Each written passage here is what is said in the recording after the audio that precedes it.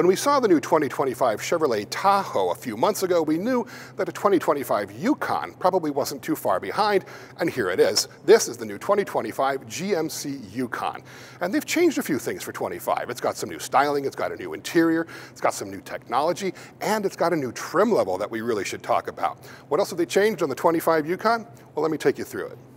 From a trim level walkthrough, they've changed things a little bit in how things are ordered. You've got the SLE and SLT on the bottom end, those are gone. Now they've been replaced by one trim called the Elevation, which will be a little bit more expensive, but will have more standard equipment than before. Move up from that and you get the off-road AT4 version, which comes with a bunch of off-road equipment, smaller rims, but off-road tires, underbody protection, red tow hooks, things like that. Move up from that and you get the very popular Denali trim level, which is the luxurious model that a lot of people are very familiar with. But there's still two trims above that. There's the Denali Ultimate, which comes with a really nice interior and a lot of really cool standard equipment. And then you've got something new for 2025. This is the AT4 Ultimate version. Now this has about 95% of all of the Denali's really luxurious features, but it combines them with the AT4's off-road equipment. So things like 20-inch rims with all-terrain tires. You've got different styling front and rear. You've got things like these red tow hooks. You've got underbody protection, skid plates up front, things that are meant to help you go off-road, but with an interior that should really coddle and comfort you. Powertrains for 2025 are mostly carryover. The standard 5.3-liter V8 remains as the base engine, and the 6.2-liter V8 still remains as the optional engine, but standard in some of the higher trim levels. More interesting is now the 3-liter turbo diesel 6-cylinder engine is available across all trim levels. You can get it in anything from the Elevation all the way up to the AT4 Ultimate. That diesel engine is also now available in the AT4, which is something that consumers have really been demanding. They want that ability to have good fuel economy and long range with that off-road capability as well. And it's the new 3-liter turbo diesel as well, making 305 horsepower and 495 pounds-feet of torque. So you get really good performance and you get decent fuel economy and range as well. The interior is really what got a lot of really good updates for the 2025 model year. It starts with this dashboard. The whole instrument panel is lower than the outgoing model, just like in the new Tahoe, so you can see out much more easily. The visibility out of the new Yukon is much better than it was before.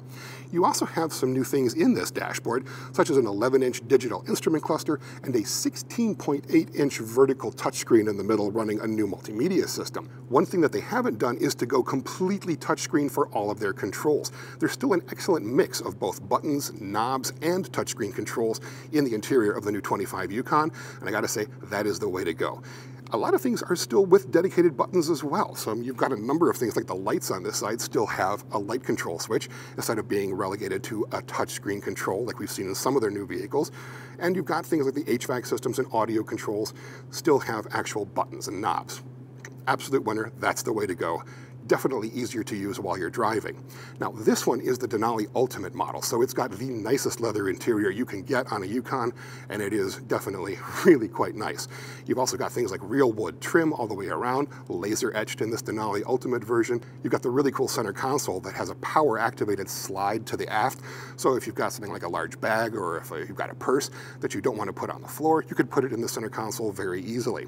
This one also has the executive package, so the rear seats have heat, massage, and cooling features, and there's also an 18-speaker Bose sound system in here, which should sound pretty fantastic. And there's one more feature that's brand new to GMC for the 2025 model year, night vision. It's actually using a thermal camera to detect things that are in front of you, whether they be pedestrians or wildlife, and that's great for situations like fog or other inclement weather, where you can't necessarily see what's going on in front of you very well, but the cameras certainly can.